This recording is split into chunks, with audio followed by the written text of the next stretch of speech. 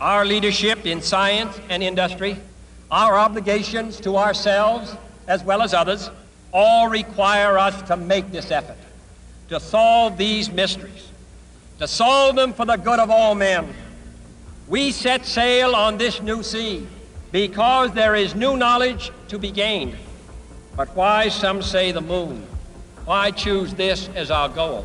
And they may well ask, why climb the highest mountain? We choose to go to the moon in this decade and do the other things, not because they are easy, but because they are hard.